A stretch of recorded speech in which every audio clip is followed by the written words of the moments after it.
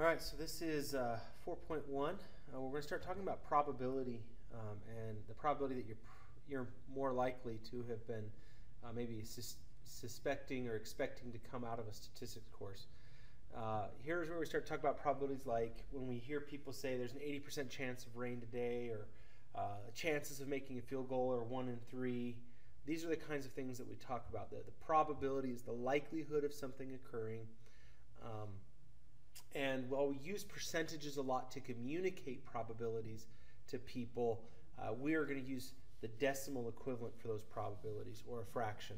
So like 80% probability or chance that it will rain, we would express in our statistics course as 0.8 probability. So there's a way to communicate to the public and a way that we communicate amongst ourselves.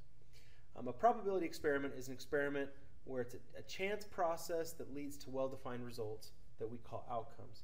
So flipping a coin, rolling a die, again, to the weather tomorrow is a chance process, right? Maybe it rains, maybe it doesn't, and it's going to have a definite result. So it did rain or it did not rain. An outcome is a result of a single trial of the probability experiment. A sample space is all the possible outcomes. You might have gotten the heads when you flipped a coin, but tails would be considered part of the sample space. It's a possible option. And then an event consists of outcomes. Okay, so the probability of an event occurring would be, well, what's the likelihood that those outcomes that were part of the event happened? Some examples of sample spaces: if you toss a coin, it's heads or tails. You roll a die, it's 1 through 6. If you answer a true-false question, guessing the answer could be true or false. And then tossing 2 coins, each coin could be heads or tails, so you start to get more options. If we rolled 2 die, there's more options or 2 dice as we think about those. All right, there are 3 types of probability. There's what's called a classical or theoretical. It's what you expect or could calculate. It's what you could calculate the outcome to be without actually performing the experiment. This is what we would describe when we're talking about flipping a coin, doing things like that. Classical probability is named so. It's named that because it's the first type of probability that was studied formally by mathematicians back in the 16 and 1700s. It works or assumes that all outcomes in the sample space are equally likely to occur. Okay, so these kinds of probabilities are things that are where everything is pure chance and everything is just as likely. Okay, so that's a really important idea to kind of express or to understand. When we talk about this theoretical or classical, okay, each has an equally likely chance of occurring. And we don't have to perform the experiment because everything is just as likely as the other. We can actually calculate that out. Whereas an experimental probability or an empirical probability is what happens when we actually do an observation. Okay, so if we were to go through and actually perform a calculation or perform an experiment and see what happens as that experiment takes place, okay, an empirical probability is going to happen as we look at,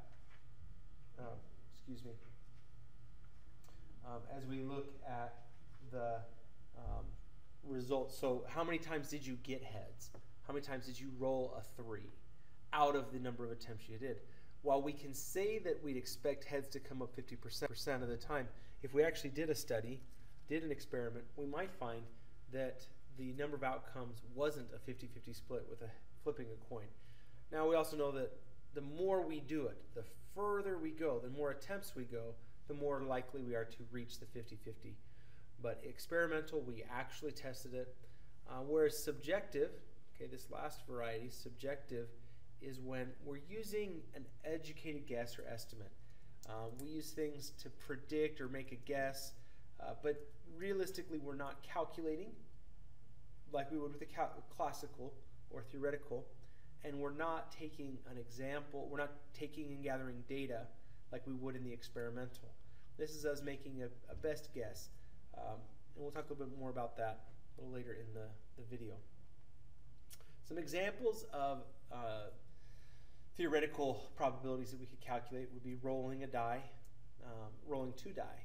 And in this chart, you can see the outcome of every option. You could roll 2 1s, a 1 and a 2, but a 2 and a 1 and a 1 and a 2 are only distinguishable because the 2 die are separate. So we both have 2 1 and 1 2 that essentially have the same outcome, but there are 2 ways to get that outcome. It's important that we're able to look at that chart and see all the different ways that things could come out. Just 1 second. Sorry about that. Hopefully I'm not too distracted. We have a tree diagram here. So we have the dice. Obviously there's the different possible combinations of rolling 2 die. And we have a tree diagram. When we're making decisions about the likelihood of something happening, this would be an example of a family having 3 kids. We want to know how many boys and girls they might have. Well, if you plan to have 3 children ahead of time, there's a chance you have a boy or a girl on your first child. That's what this first branch of the tree means. Now, once you've had that first child, maybe it was a boy, maybe it was a girl, then each of those will branch out for our second child. I could have a boy, boy, or a boy, girl. I could have had a girl, boy, or a girl, girl. And this continues to split as we go down the line. So this allows us to organize our thoughts and figure out how many different ways there are to get to the end. You can see there are 8 different pathways. Each pathway, as we split, creates more options, and as we follow those out, we can figure out how many different possible ways we could create that list. Another thing that we're going to reference a lot is a standard center deck of 52 playing cards. We have 4 what are called suits, hearts, diamonds, clubs, and spades. Half of them are red, half of them are black. There are 3 what we call face cards, Jack, Queen, and King. They'll be referred to as face cards. So that's a total of 12 out of the 52. And so we'll ask a lot of questions about what's the likelihood or probability of doing specific things with a deck of cards. For instance, if a family has 3 children, find the probability that 2 of the 3 children are girls.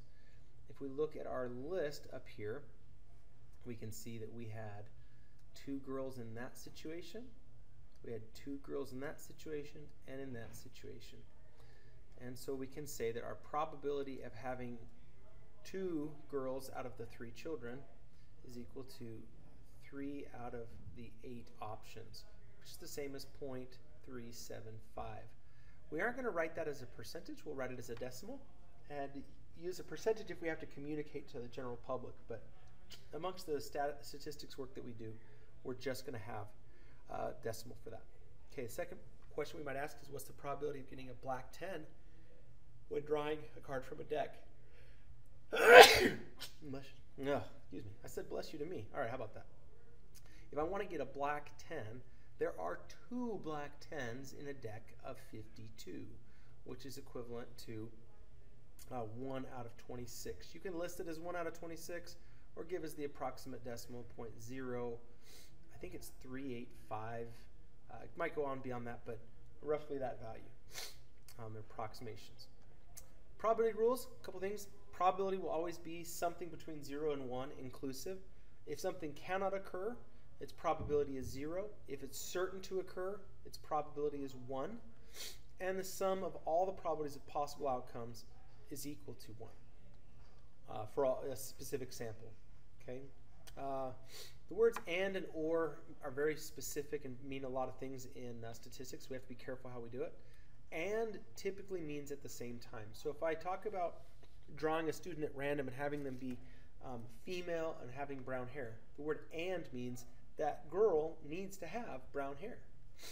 Now the word or would mean, has 2 different options, 2 different ways to describe it. It can be what's called inclusive, which means that there is no overlap, or it can be something that is exclusive, meaning that there is no overlap. So an example of that would be like, I want a girl or someone with brown hair. I might take a boy with brown hair or a girl with blonde hair. But or could be either, but it can also be someone who does both, has brown hair and is a girl. So the or could be inclusive, meaning there's an overlap, or it could be exclusive, when neither event can happen at the same time as the other. For instance, I want a boy or a girl from my class. Well, you're either one or the other. As we go down and look at some of these options, you draw a card from a deck, probability of it being black and an 8. You know, there are, let's see, of the black cards and the 8s, there's only 2 out of the 52.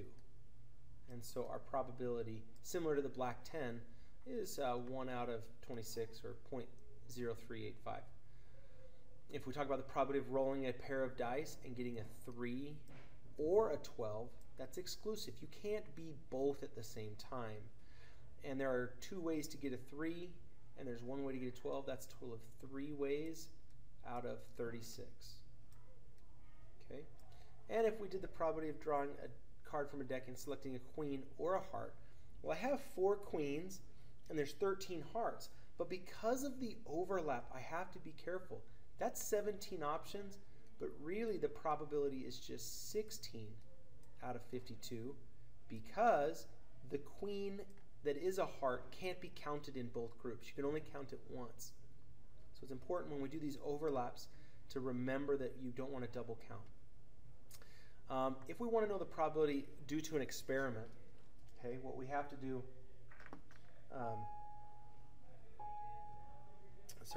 what we have to do today, what we have to do for this type of experiment. Sorry, I'm getting a lot of messages and I have to respond to them for timetable.